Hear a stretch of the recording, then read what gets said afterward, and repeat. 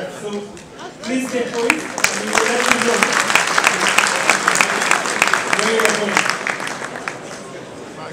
Okay, let me turn very quickly to welcome you to a really wonderful dialogue between Mr. Kofi Annan and Dr. Pedro Sanchez, moderated by the Honorable Minister of Agriculture, Honorable Akin Adesina.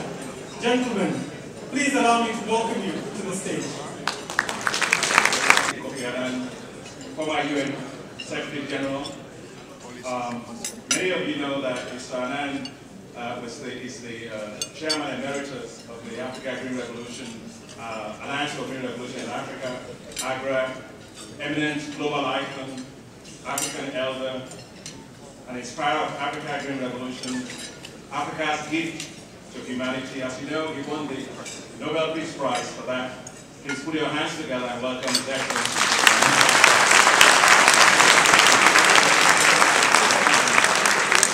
We're also here tonight with Professor Pedro Sanchez. Professor Sanchez is an eminent and globally renowned scientist. He was the one that was the first Director General of the International Center for Agroforestry. It is now the World Center for Agroforestry. A real consummate field worker, a man who is doing a tremendous amount of work and whose recognition is known globally as one of the world's leading soil scientists. He's a professor at the University of Columbia in New York and a winner of the World Food Prize. And so you have a Nobel Prize winner and a winner of the World Food Prize here with you tonight.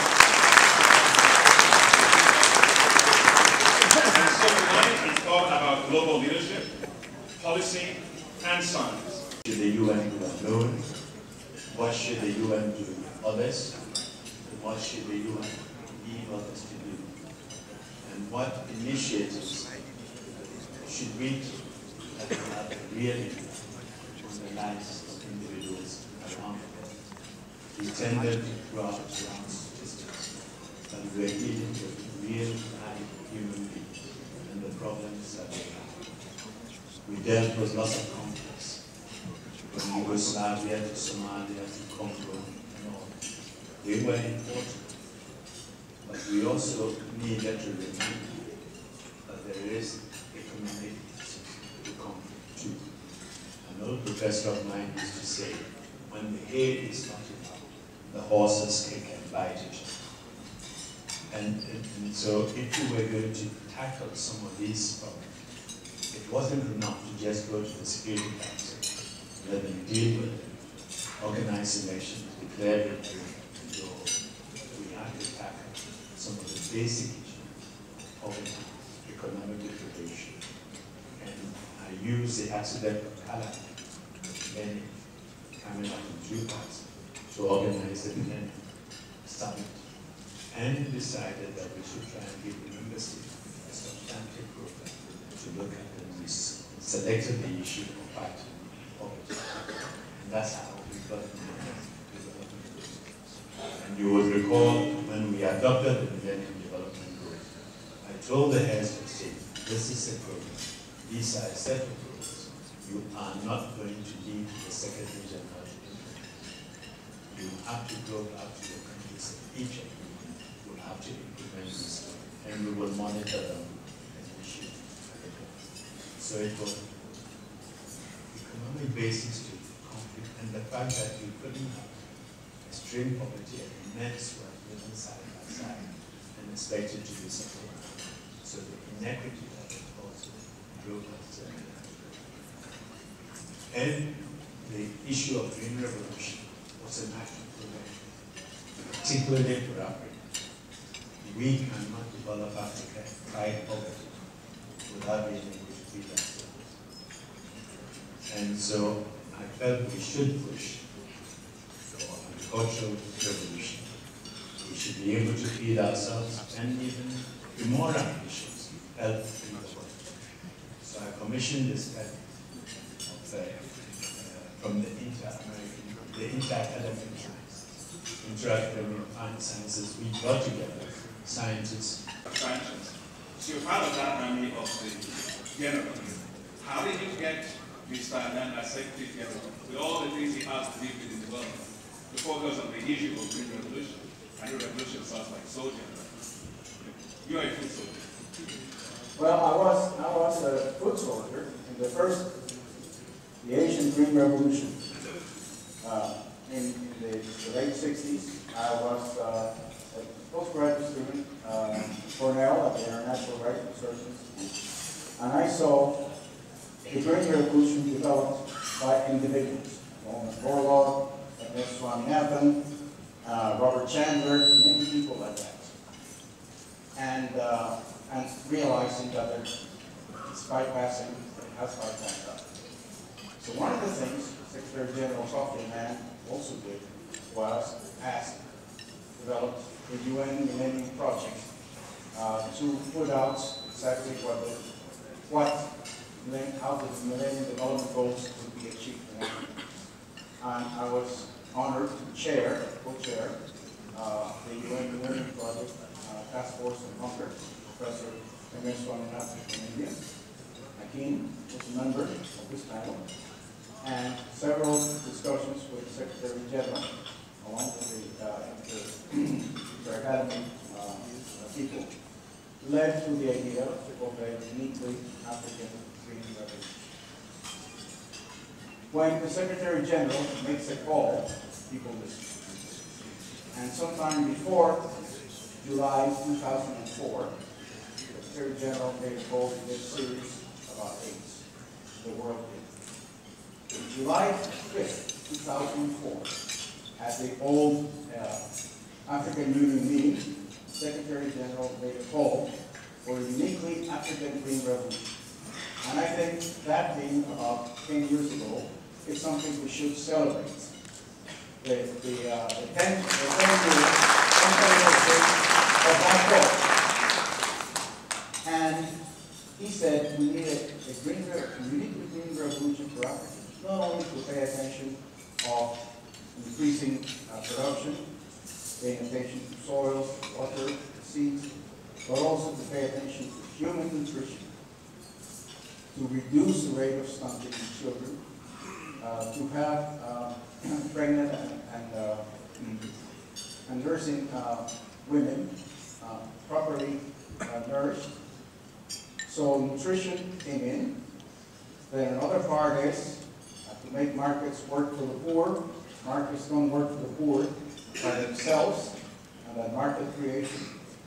And then when he went on to say, and all of this has to be done in environmentally sustainable ways and supported by appropriate policies.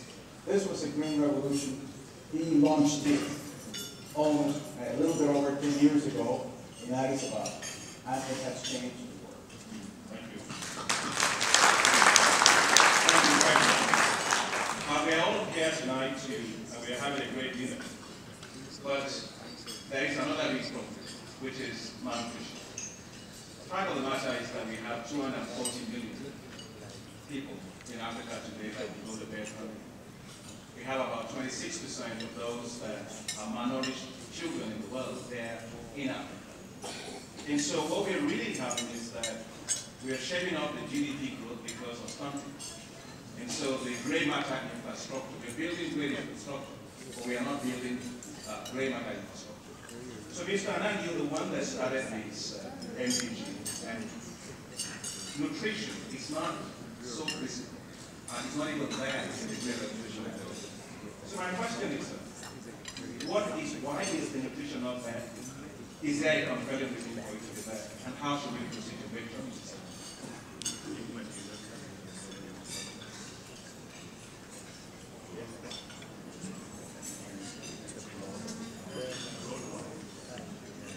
You can't hear? It wasn't me, it was a sister.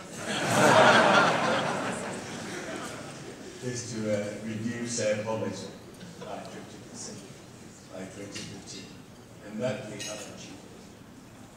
In those days, to get people to agree, common frame, to talk about food security, to reduce poverty, to ensure people do not go to bed hungry, was in itself a major achievement.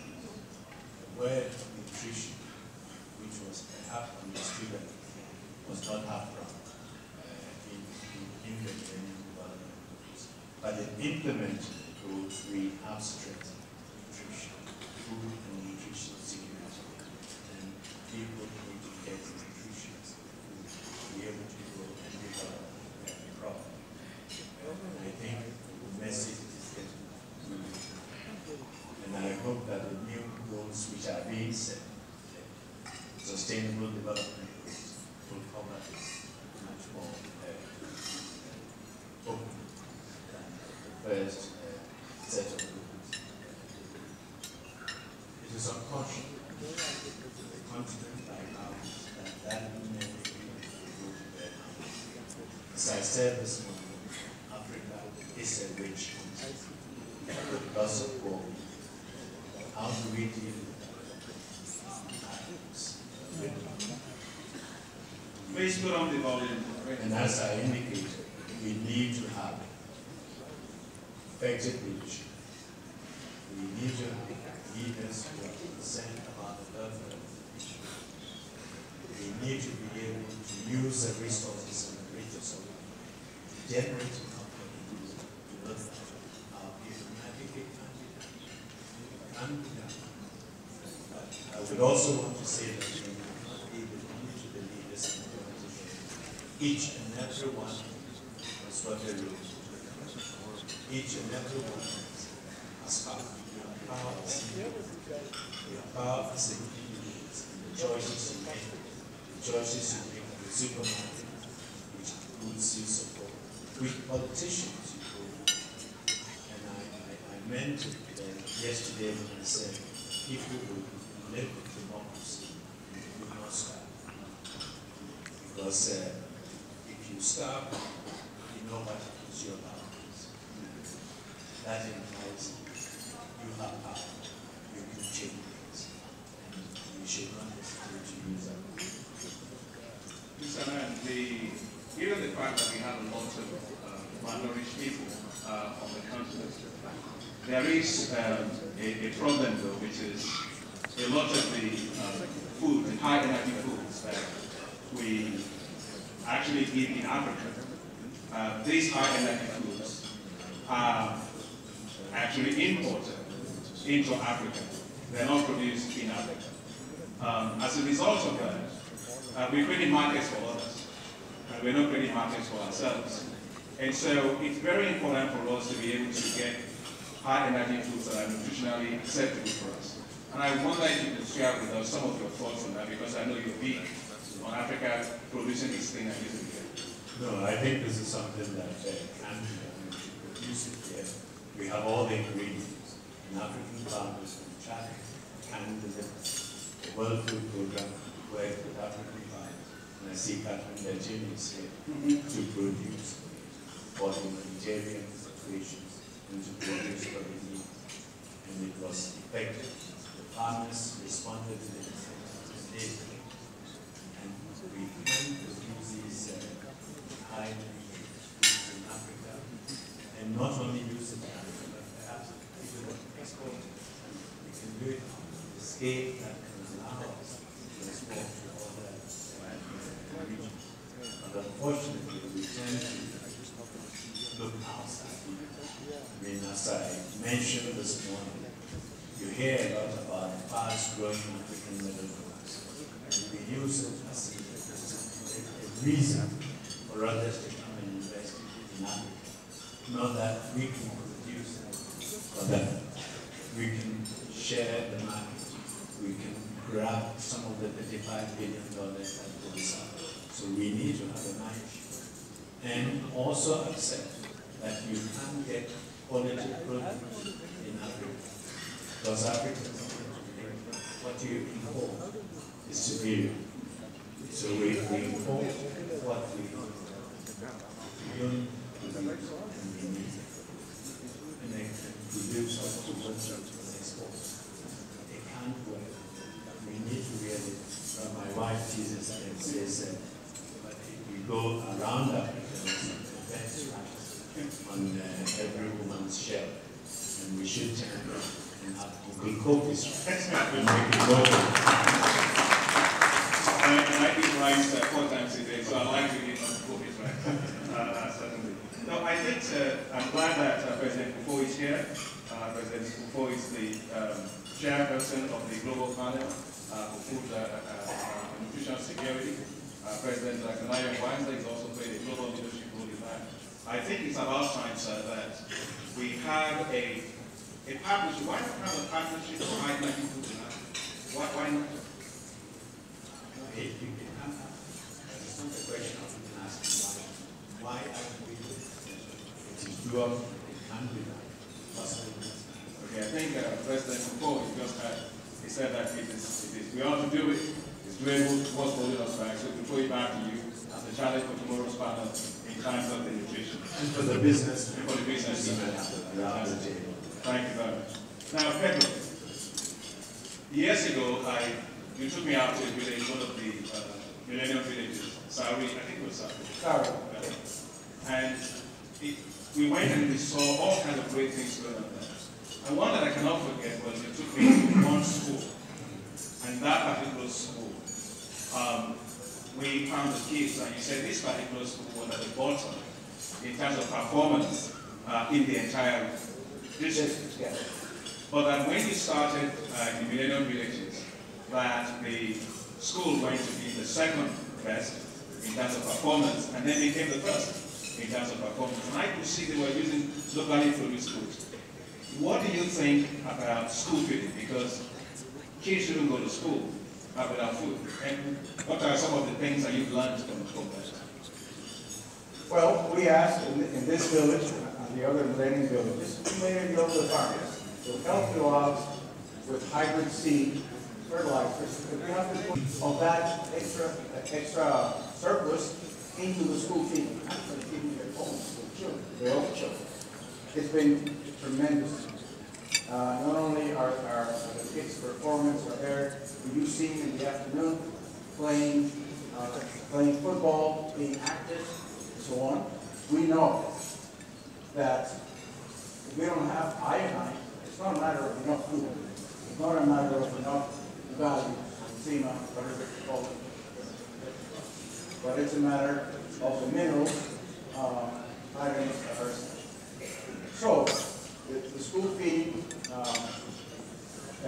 villagers focused and prepared the diet that was white rice, based on mixed feed, but also having iodized soil, something we can produce with crops. But it's essential. We don't have iodine, our IQs, during the first 2 years, our IQs go down to the first. So, with iodine, with some biofortification, the kids are totally transformed. They're actually, some of them growing. But the kids, those school age kids, primary school age kids, are not the critical age. The critical age groups are the less than 2 years. First 1,000 days. First 1,000 days from conception. So, what happened to them? The mothers were better fed because of this. They gave birth to higher babies. And stunted, this particular village, we're talking about kids under 2 years old, decreased 50%. I think that's if you could achieve that all across Africa, you will be good. But let me move on to another issue. Mr. Anand, when you took on the chairmanship of AGRF, clearly I was working there, so you set great targets for us, you set great targets for all of us in Africa. Now, looking back, what do you think? What has changed? Have you seen the Green Revolution shoots that you're looking for? And if so, how? And more, but I think the greatest contribution AGRA has made is to really raise awareness about agriculture and the possibilities of agriculture, not only in terms of increased productivity, but also in handling problems, the jobs it can create, and the broader base for development it creates for all our people. And you indicated, I think you said it, and somebody else said it, that you calculate GDP. We get so enamored with statistics that we forget we are dealing with real human beings. And I think now that people realize that not only can you increase productivity, but you can also make life meaningful for young people. And almost every leader today in Africa talks about agriculture. They are looking for investments in agriculture. And yet, for 20 years, we all abandoned agriculture, including the world. But today we are back. And I think if we sustain the sentiment, we will have a real impact and we will succeed in our dream. And the dream that has to be much bigger than we Africans tend to dream. We dream small, but here I think we need to be bold. We need to say we're going to feed ourselves, and we're going to help feed the world. And we can. I don't know if you heard what Mr. Anand said there. And that's exactly what I want to hear it a bit louder, because what he said is that we have to think big, and that in Africa we always dream or think. We don't think as big. And let me paint the picture of thinking big that Mr. Anand has told us. The world is going to have a population of 9 billion people by 2050. Well, 65% of the land, sir, to feed that world is not in Asia, it's not in Latin America, it's right here in Africa. So what we do in Africa's land, what we do in Africa's agriculture, will determine what happens to the 7 and 9 billion people in the world. So the challenge Mr. Anand has thrown to us tonight is that there are two parts of the bar. The lower end of the bar, we've got to be self-sufficient. But the upper end of the bar is that Africa must become a global powerhouse in food. Put your hands together, that's a great thing. Thirdly, Mr. Anand has just set a higher bar. Now, how can we sustain the kind of revolution that we're having now? And how can we even work at greater scale to meet the kind of challenge just through to us? Because even in Africa, our population will rise to 2.6 billion by 2050. And crop production has, in terms of productivity, was rise by 260%. So we need science. So what must we do to achieve that? Okay. Right now, or 2 years ago, Africa's average yields were about 1 ton per hectare of maize, or the equivalent in other crops. While India had 3 tons, Latin America 3 tons, China 5 tons, South Africa 5 tons, and the US, Europe, Japan 10 tons. So the thing is, how do we go from 1 to 3 to 5 to 10? It's perfectly possible. And many of the farmers in many villages are actually getting 10 tons on their own. So it's not that this is exclusively something from the first world. It happens here. So we need science. And the first thing we need to do is to have two legs. My left leg is high-value seeds that produce a lot of yield. Second leg is to feed the soil with fertilizers or organics, and both of them we can walk and run. But if we're only doing one, we're just going to get anything. Science is absolutely necessary. Science, especially as we grow towards 5 tons per hectare. We believe it. It's tremendous work that plant breeders are doing here in AGRF under the leadership of Joe DeBreeze is absolutely essential and very exciting. We have to do more identified harvesting. And for example, we have a problem that we cannot send soil samples to laboratories in Africa and come back quick. And we need to do that in order to get that right. So now there's a technique baptized by the Honorable Minister, Will Soldot, that does that and allows young people that are totally hung up on their iPhones and so on, driving a taxi, instead of using their agricultural degrees at the University level now, anything. And with blended fertilizers and other things like that, can be stopped. This is happening. Science-based agriculture is a thing, and it's going on. So for that to happen, we have to really fund research. I think some of the great programs going on in AGRF that have been supported, there are probably 4 links. So we have the seed, and I think we have soil fertility, you have markets and policy. Those are the things, and I think they are all great things to have. Mr. Anand, you have always been outspoken about accountability. As Secretary General of the United Nations, you heard everybody speak to the point. In fact, many of us used to turn on our television and see how you handle things that you be accountable. Malabo Declaration on African Agriculture has set new targets for us. You are the person that has the moral leadership to tell us a lot of home truths there. How do you think we can hold our leaders accountable to what they say? It's great to have this great vision, and we're delighted the leaders have this. How can we ensure accountability? I think to ensure accountability, we need to have a mechanism to monitor and evaluate. We need to be able to remind them that in Maputo they came with targets, and most of them have not met those targets. They are coming up with a new set of goals in Malawi, and we hope this time they will implement it, but not leave it there. I think civil society and the population must monitor and make their views and one of those who firmly believes that if leaders fail to lead, the people can make them follow. And I think if the people are organized and realize that because they are and monitor these things and question the leaders, and they know that they are going to be questioned, and the people they use it at the next elections, their attitude will be different.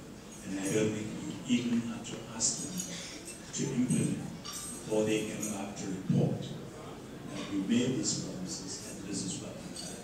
So we are also 50% responsible. 50% of the responsibility belongs to the leaders and those who made the commitments. And only promises which are implemented are promises which are. But the 50% depends on us, individuals and the population. We cannot sit on our hands and say we don't know what's going on. We don't understand what our leader is doing and leave it there. We have to make ourselves people. Promises that are implemented are only the promises that are kept. Mr. Anand, you interact with politicians a lot. And how about if we were to develop something like a poverty accountability index? That we are able to measure the performance of leaders in terms of poverty, nutrition, and all of those when they come into office, like at the district level. And then that maybe about 4 years later, one can remeasure that. And then produce a poverty accountability index that we can give to the people you just mentioned. And then run politicians, if you could, based on their effectiveness.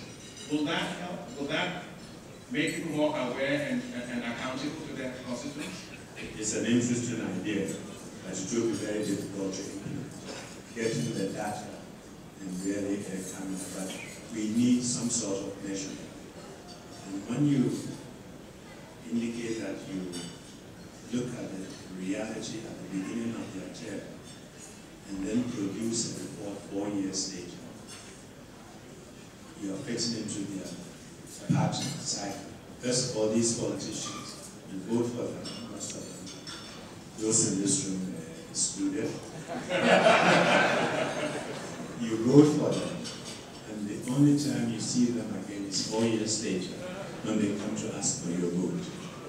So if you're going to have a monetary system that will have an income, it has to be much more frequent than once every 4 years.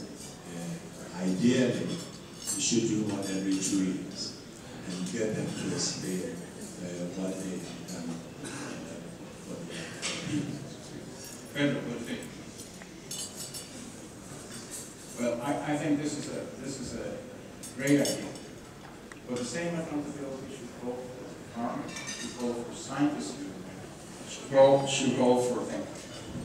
for all of us. I don't think my salary should be measured by the usual academic measures. Maybe it should be measured better by how many people did I help. And the same goes for everyone. We are all accountable. We absolutely. Thank you. Mr. Anand, we have a problem of rapidly aging population of farmers in Africa today.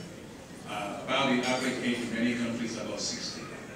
And the kind of ambition you're giving us to... He said, I have 5 sons. All of them have already left me and gone to the city where the lights are bright. I'm not sure I'll be able to keep my fifth son with me. And if he doesn't stay, what happens to the farm? What happens to our production?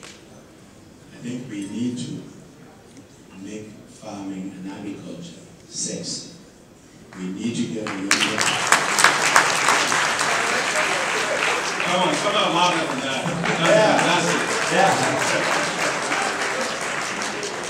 We need to get the younger people that demonstrate to them that they can make a genuine living, a good living in agriculture. But we also need to train, we need to prepare. We produce lots of university graduates, and we tell the world we have X number of graduates in Chile. They are going to come to the work market. But we cannot say what will prepare them, and they don't know what they will prepare for.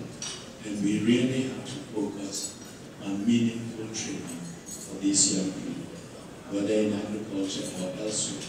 Prepare them for a life outside the university walls, so that when they leave the university and they don't get jobs and they have skills, they can set up their own companies. They can come together and do but is that training?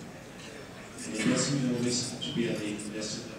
Vocational training is important. I've spoken to African farmers, serious farmers, and they said we can't find farm managers. We have lots of jobs. How do we prepare them to take on these? And so, yes, we should encourage them, but we should give them the skills and the possibilities to let them do that. So training and preparation is extremely important. Training and preparation. I think I want to recognize 2 people that are really doing great work on that. Kanayo Wines, the president of IFA, went to IITA and inspired them all to do, get young people into agriculture. And I think IITA is doing a fantastic job in that. And so there's a lot of people already actually doing this. And thank you very much, Mr. Nan. Now let's get to an issue of private sector. Pedro, you will remember, when was it? Which year was Mr. Anand in Davos for the private sector discussion? January 2007. What happened? Tell us. What happened? Mr. Anand actually invited both of us to Davos, froze to death there. We actually had to stay in a makeshift hospital. But nevertheless... But we were not sick, we just... No, there was no place. It was very, very cool. I just came from Senegal. Anyway, what Mr. Anand did was he called the champions of the CEOs for the first time. And for the first time, we saw that the private sector was going to get in the act. Going to get in the act along with the other sectors that are already working, such as governments, such as donors, such as NGOs, such as scientists, and so on. And it did happen there. It didn't happen right away. The private sector is actually very careful and somewhat slow in making decisions. But when they make it, then they make it.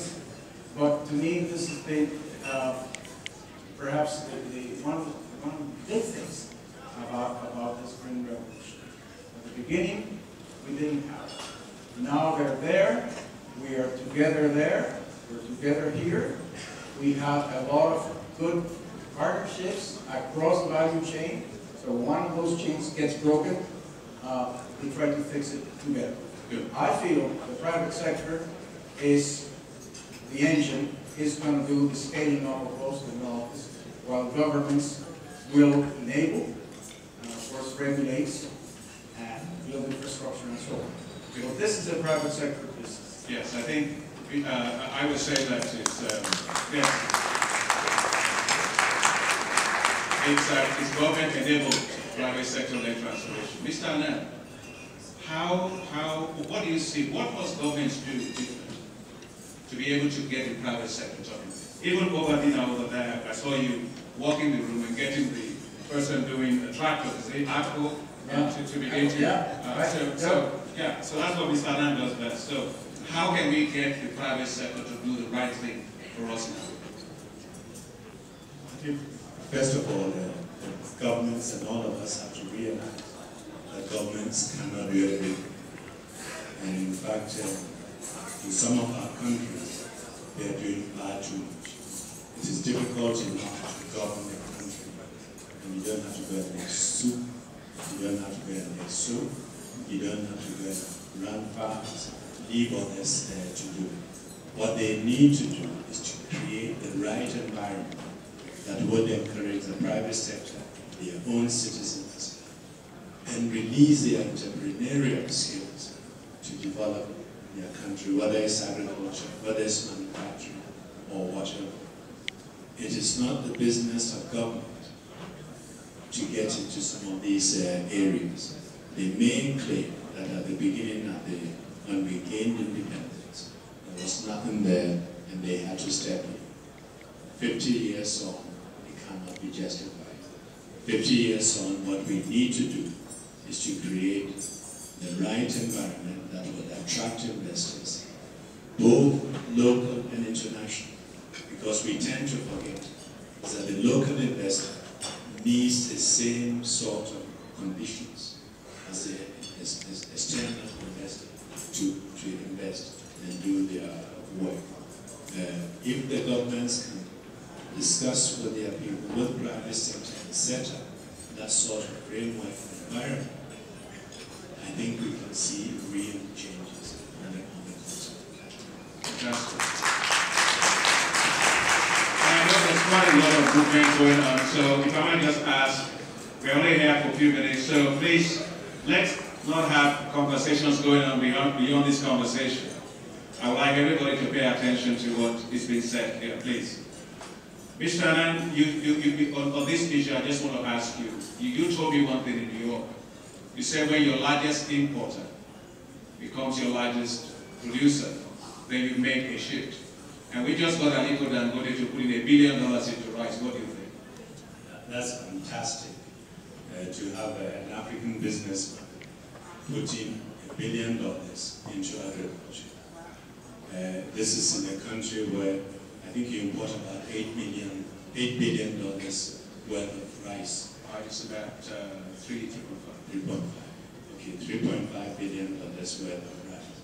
And if your importers realize that the future is in production, and that a time will come when they will lose the easy money they make through imports, and that they have to invest in farms, they have to create jobs, and they have to develop their country, then you really turn the corner.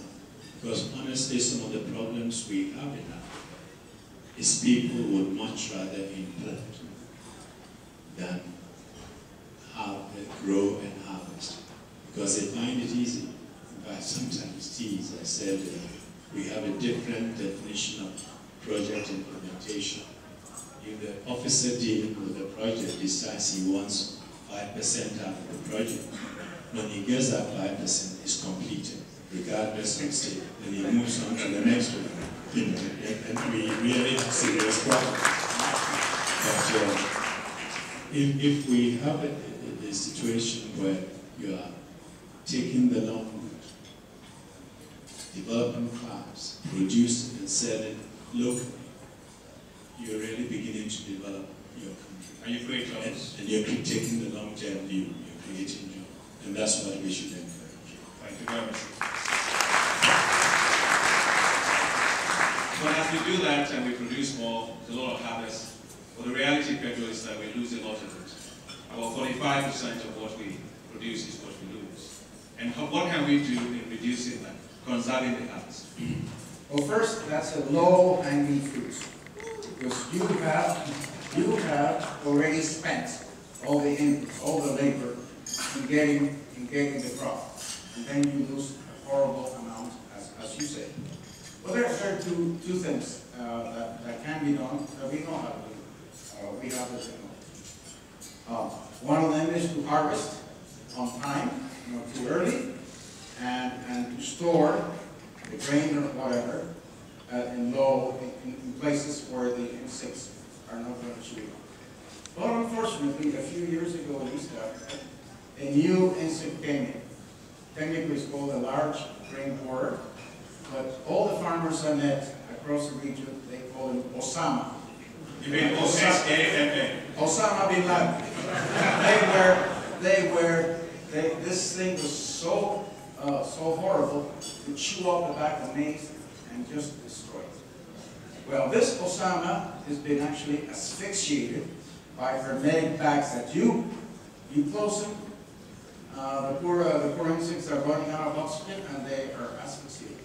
So it could be a bag, or it could be a large cocoon, and so on. The other major problem we have is aflatoxin. Aflatoxin is toxic to us and will stop any exportation, let's say, to the European Union or something. But IIPA has come up with an aflatax, a technology that will take care of aflatoxin. I think that's the aflacet. Aflacet, yeah. And so, therefore, there are the technologies here, and we can reduce that 45% loss to something like a 20% loss in the next 5 years. We're going to be multiplying food production without spending an additional dollar bill in growing food. Justin, I have a challenge. I can't read my notes. Well, I'm going to go ahead and ask anyway.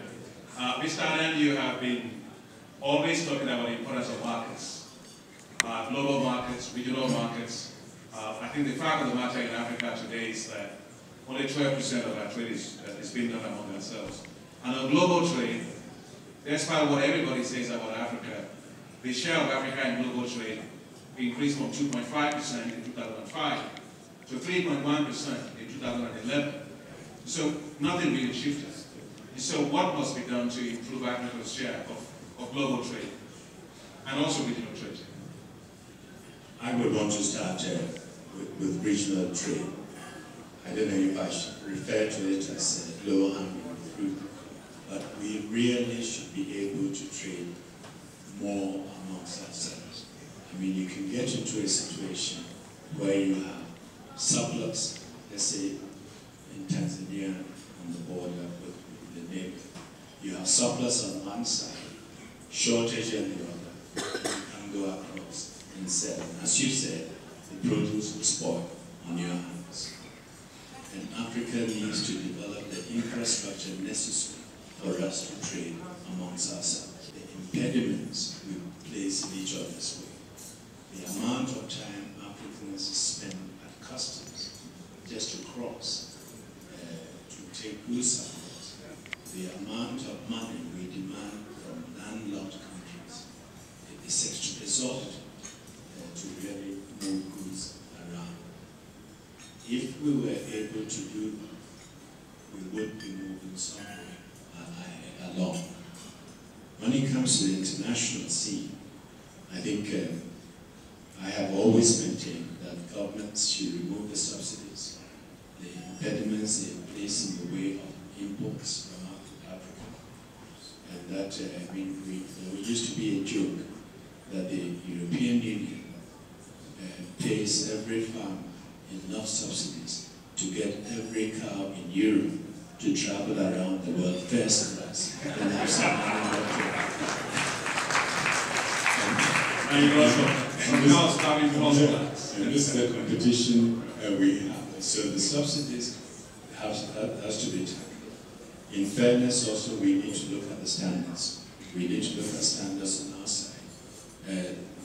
There are genuine questions about standards regarding export. Sometimes it can also be manipulated, but in our own interest and for the health of our own people, standards must be very important. And the standards we require for export, The not only standards- for us here. Exactly. Thank you very much, Mr. Pedro, as we bring this to a close, you've been talking about this for quite some time. You started as a foot soldier in those days of the First Green Revolution. What's your vision of what this revolution will be? Give me a sense of your, let me say, your sense of success. What will success look like? Well, success is beginning to look now good. There is momentum. And we see it here. We see the composition of different people, the momentum, the excitement, that yes, agriculture is sexy. Yes, agriculture is cool. And especially young people take this on. You need a bow tie. I need a bow tie. Ghana needs a bow tie. Okay, well, I'm looking for my wife here, and next time you better take me to get some bow ties. But this is the vision. The vision is very simple. Africa, as Mr. Hernandez says, is a rich country, but it's full of poor people. And now things are changing. The macroeconomics are fantastic. Highest GDPs in the world are in Africa. Africa is moving. Africa is better governed. We have better presidents and prime ministers than before. And now it isn't time to hit it hard. So let's increase the production. Let's work across the value chain. So you don't get into disasters like you have a bumper crop, I have no place to sell. Let's move on nutrition. We need a nutrition revolution. We really do. And the evidence is there. The farmers are feeding, are producing vegetables and high protein and high value produce. The kids certainly look better. And stunting can be a thing fast. The vision of Africa is one of a large, peaceful, happy country. Because Africans are basically happy people, and taking their place in being the world. Thank you. Mr. Adams.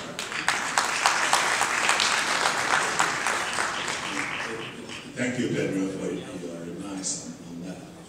I would want to see a situation where we are investing seriously in agriculture, where we are raising production. As I said, probably double production in 5 years. Create an environment that encourages young people to go into farming.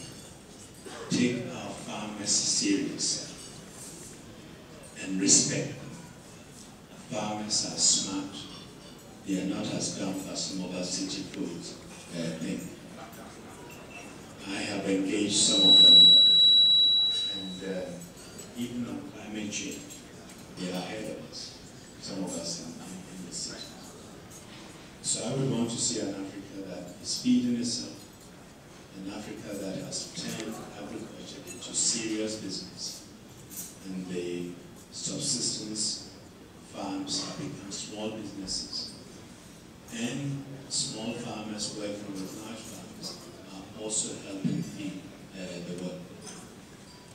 I would want to see a situation where in almost every country, where you have fertile land, we have farm belts, breadbasket areas where you focus production.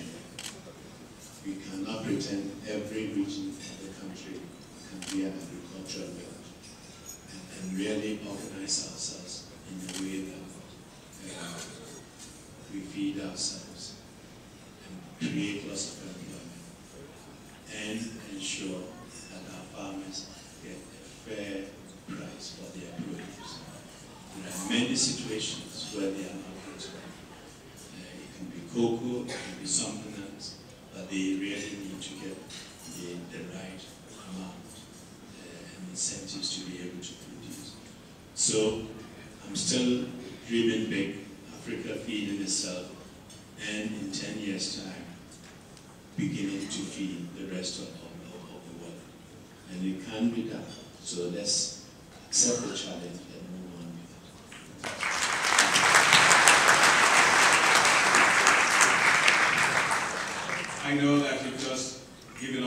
chat there, energy in the room. But you have seen so many things come and go with your global leadership. You are a reservoir of wisdom. So tell us frankly, what are the pitfalls we must avoid so that we can achieve the vision of this country?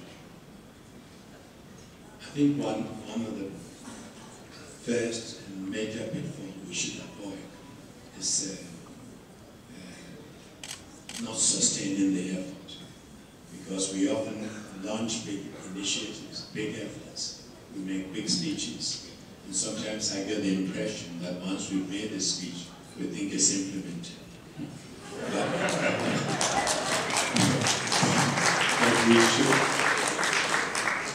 we should really sustain this effort, and we should offer the farmers the support and the incentive that they need, otherwise we will lose our way. We should also look at our local markets, what we can develop locally, expand the local market. Africa is urbanizing very fast, and we have lots of people to feed in these urban areas. We shouldn't sit back and say we cannot do this because we are not exporting. We have a huge market internally that we haven't exploited, and we should really look at that. The other thing that worries me, and here as individuals and citizens, we can't play a role. We have to avoid the situation where African countries do not have agreement on vision of the future. You have situations where the government comes in, puts in lots of effort, pushes agriculture forward. Everybody is satisfied. A new government comes in and takes us in another direction and drops agriculture. And we really should avoid that. We have to have a consensus that this is what we want to do. Agriculture will give us a broad base of development, and regardless of who wins the elections, we are moving in that direction. The zigzag which has happened in Africa places us in a situation where we are almost always starting from afresh, and we need to avoid that. And if need be, we should have serious public debate on public policies on direction and statement. Otherwise, we may lose our way again. And this time, we will have nobody to blame but ourselves. Thank you very much. Pedro, you have given us lots of food for thought tonight. You talked to us about the importance of political will to transform agriculture. You talked about the importance of science, the importance of having equity, inclusive growth via agriculture. We talked about the need not to zigzag, but we must stay focused and make sure we don't go in reverse here. I am convinced that with the people that are here, all the ideas that people have here, all the people pushing, I have no doubt at all that the challenge that you've given us to think big, to act big, and to implement big, that we can do it. Ladies and gentlemen, please thank Mr. Anem and Professor Pedro Sanchez for fantastic work. Thank you. Thank you very much.